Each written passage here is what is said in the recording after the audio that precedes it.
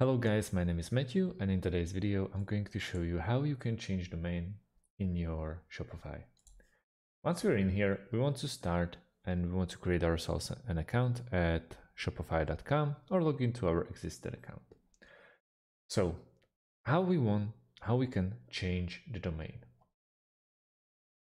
We need to focus on the left sidebar of our workspace, and we want to go down there to online store. Once we're at our online store, we want to go and click on domains.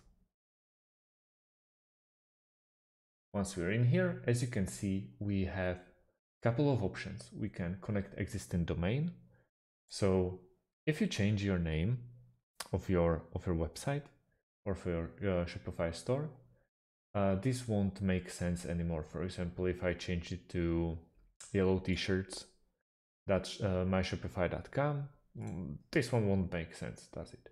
So how we can change it? There's actually a couple of ways.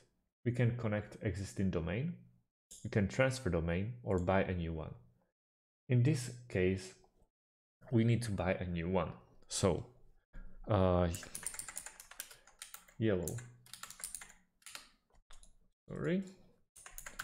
t-shirts.com, but it's unavailable. Go with XD, and you just buy it for $14, and then you can connect to existing domain, and that's how you change it. It's very easy. It's just a bit costly. So that's about it. Thanks for watching, and see you on the next video.